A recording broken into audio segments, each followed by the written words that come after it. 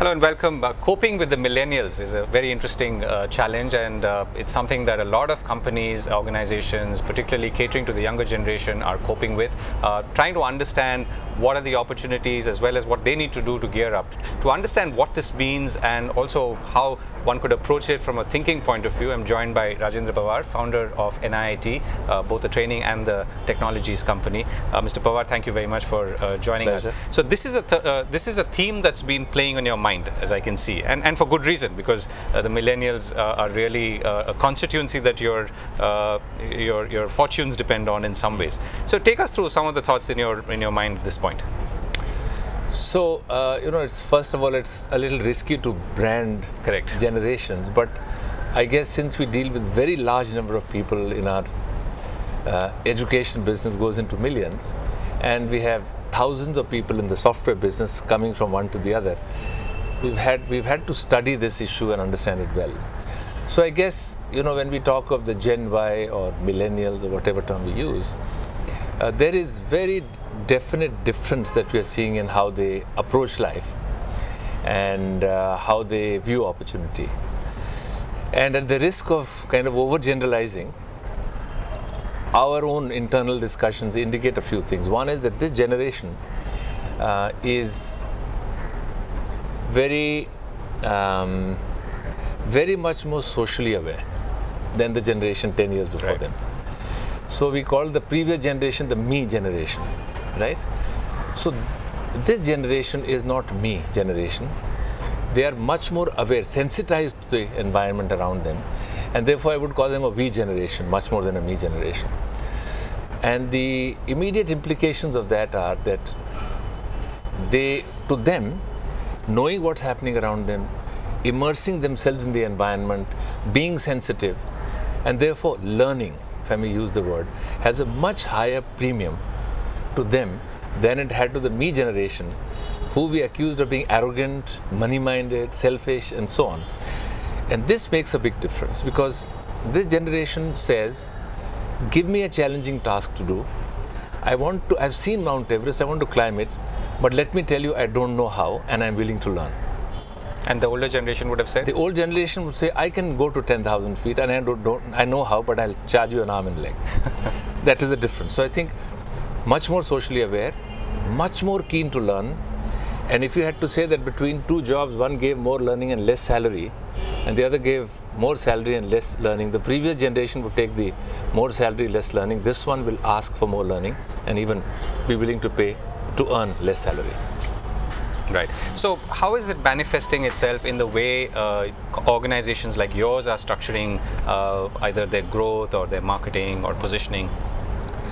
So let me talk of another point, and then I'll respond to this answer.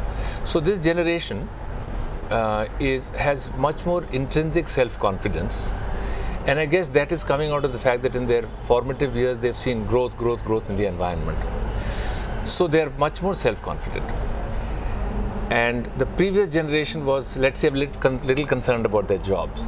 So how does it translate to aspects in our education business?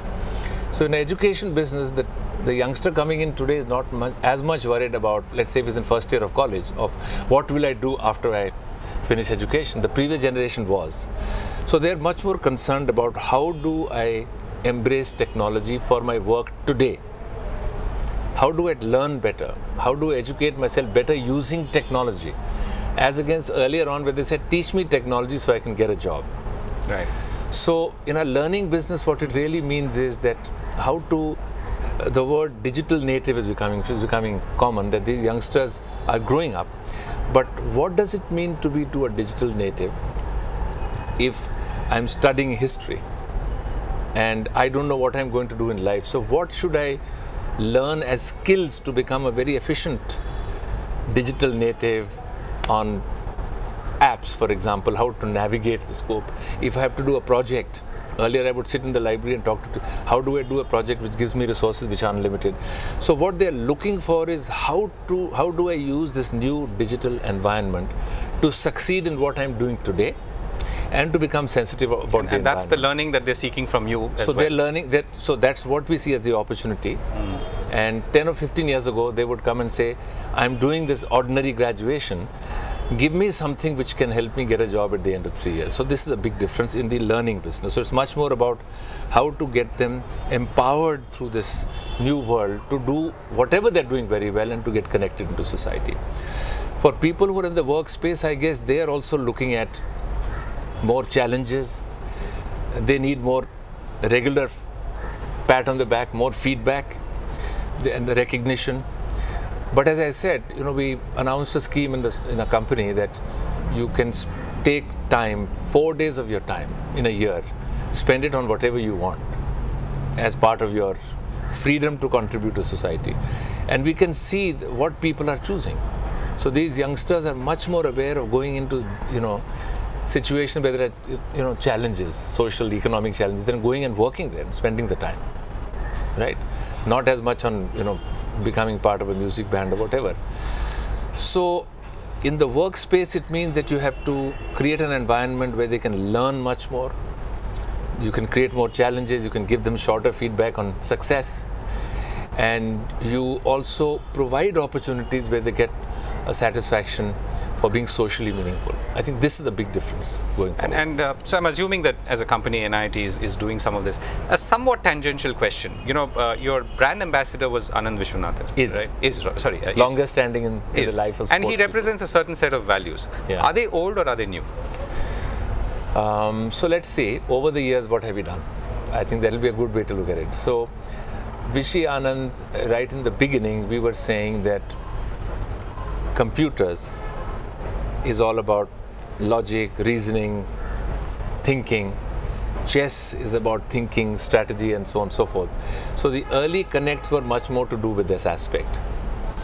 And I think as he became more and more famous and people asked him what ticks and what makes you tick and what makes you work. So he, I think in his conversations with public, he, for example, felt that children in school time need to engage in deeper thinking. They need to think through many steps. They need to think, otherwise we think tactically. So actually, soon we started teaching chess in the schools where we do IT education. And that has become a very big movement. So now when he comes and every year we do these competitions across the country, and then it becomes district level, then all the way to zonal level, national. He plays with a few hundred chess players, and we crossed a very interesting number of 1.5 million kids who played chess for the first time in the last 7 years. So he's actually looking at now still using chess as a medium to engage children, to build some capabilities which are good for their growth, not just about computers. Right, so that remains relevant to this day. Yeah, and I guess it's an interesting confluence as well of, in some ways, a sport which is old world. And as you say, the application continues to be, and you're also saying that this is not something that Gen Y sees as a contradiction, right? Because it's not quick. I mean, it's not instant gratification in that sense. Well, if I were to see the uptake of chess in the school system, which is pretty much a singular objective that Vishy and us, we decided we should do. Because the challenge I had given to him is, okay, you become a grandmaster, what are you doing for the country? So he said, let's bring chess back to India, literally. So what we find is and maybe it's not just about the game, it's about competing, it's about engaging, it's about getting recognition, it's about playing with Vishy. Some of those habits don't change. People still look up to role models, and he's an outstanding role model, all the good values. So we are seeing more and more, out of chess as against out of computers. Yeah. So there was a sort of brief tangential, and not so tangential perhaps, because it's really connected to what you're trying to do with the millennials. It's all about the mind, is what it's all about the mind. So what's the sort of millennial 3-point strategy, if there is one, going to be for the near future, and the way you're going to approach it? So for our education business, I think it is about making a shift to this new connected world, which is easy because that's about technology and social media. But more important is the shift to what's the priority of this community. And so therefore, if they are much more socially aware, that has to find a place in the curriculum. Correct? Right. If they are looking at learning with hunger, then giving the world's learning resources to them and building a capability that they can navigate it very clearly. If it's about collaborating Then, for example, nothing stops us, and we are doing this experiment, that you have a project and you have 2 students from NIIT China, 1 from NIIT Africa, 1 from Karnataka and 1 from Kerala. Collaboration at a global level. So because they're also global. So we have to adjust to this new environment and then rework, and which we are doing, our offering. So they're much more online, much more global, much more connected, much more relevant. This is in the learning business. In the software business, it basically means that when we hire young people, we have to create a setting which is much more collaborative, much more open, where we recognize their need to learn and give them time and space, where we do more frequent recognition on a peer basis. They don't want just a big boss to tell someone. So we do now, who's the smartest in your group is a collaborative peer level selection. That's interesting. So you're saying a bunch of 21-year-olds could decide between them who's the best amongst them? They do very good decisions. So this 360-degree appraisal, which our mechanism we had built for HR, now when we do our annual day function, we have a lot of lot of competition, should we say. Who's the best dressed, who's this, who's the active learner, and they poll and they see great value in it. So we have to create a working environment which sees this need. And that working environment is the change we have to make in our HR policies.